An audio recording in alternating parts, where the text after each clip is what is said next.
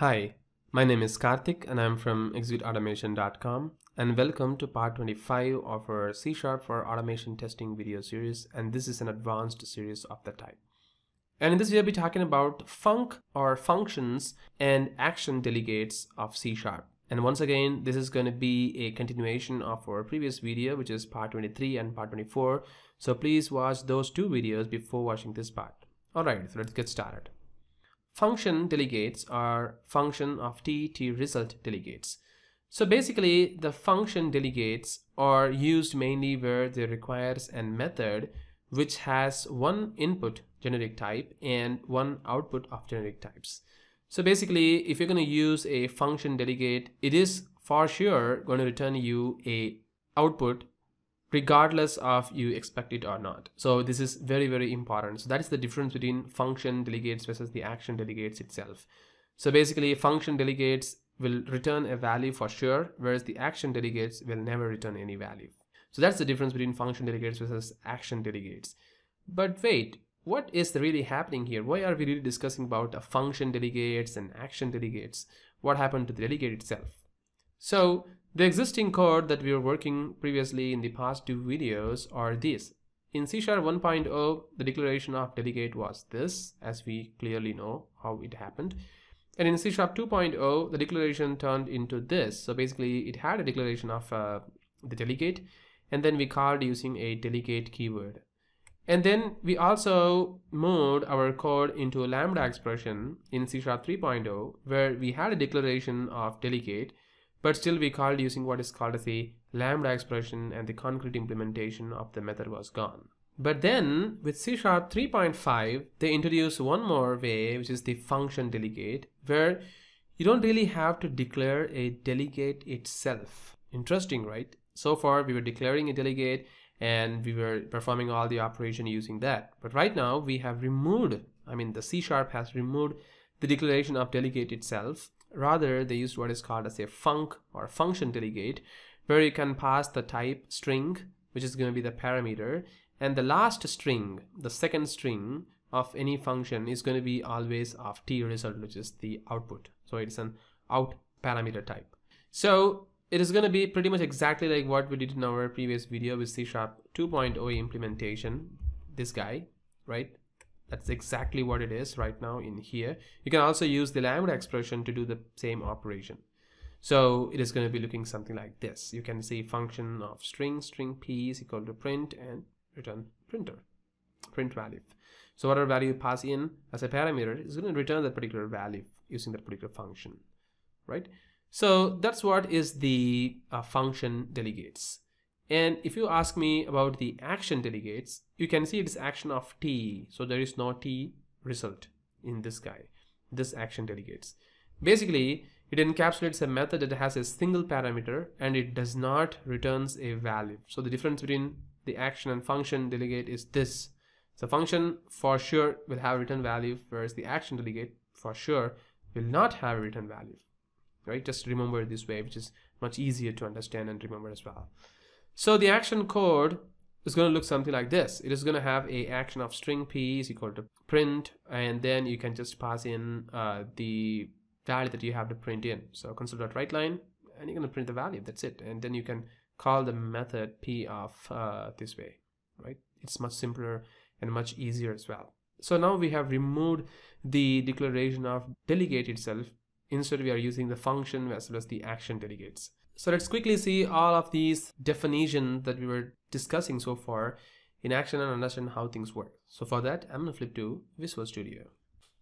Alright, so this is the same project which we were working in our previous video, and we were calling the printer delegate using this way until our last video, which is C# 3.0 implementation.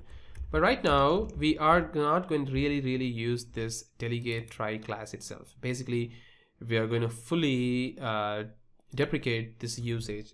I'm also going to comment this particular piece of code. There is no use of it right now.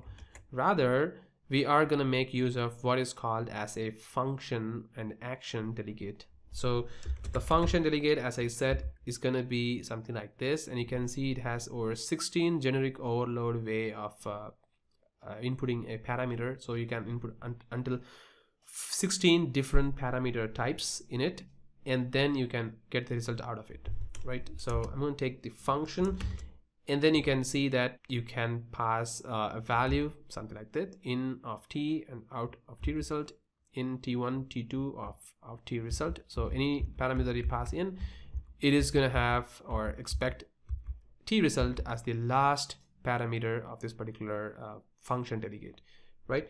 So let's say I'm gonna pass in string and string, right? And then I'm gonna create a variable for that, something like p is equal to, once again it's pretty much exactly the same code, delegate of string and values. I'm just gonna do pretty much exactly the same code that I was doing before, and then I'm going to return a value from it, which is nothing but the values, right? So once I do that, it is pretty much there. So if I don't do this, you can see the compiler is complaining us, saying that not all code paths return a value in an anonymous method. So basically it expects me to return a value there. There we go, right? And now again, calling this is very, very simple. All you have to do is just write a console.writeLine and p of what value that you pass in, or maybe get the value out of it. So p of execute automation, and you also have to create an implementation here, which is nothing but the one which we were doing earlier, something like this, the value printed from Lambda expression, something like that. So here I have to also do that. So the value from function delegates is this, right? And I can open the parenthesis braces. All right, there we go. So now if I execute this code, it's gonna print the particular value. The value from the function delegate is this, execute automation, right? So this is how you can use the function delegate. So basically it expects us to pass a parameter, and also it expects you to return the value which you are passing in as a parameter, right? That's the thing about the function delegate. So we have eradicated the declaration of delegate itself right now, right? The last one, which is the action delegates. So since the implementation of the printing itself is sitting in here within this console.writeLine, if I want to move that within the delegate itself, then I can use the action delegate. Basically, action delegate is one more type. So you can see it's an action delegate. You can just pass in, see everything is a in parameter type here.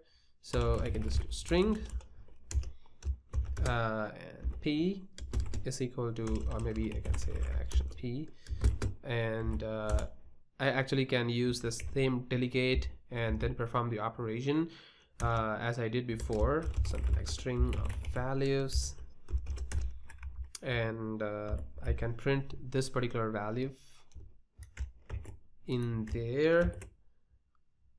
But here I can just do this, maybe I can cut this particular piece of code, and I can say values, and I can call the action p to print the value. So it is not function delegate, it's an action delegate.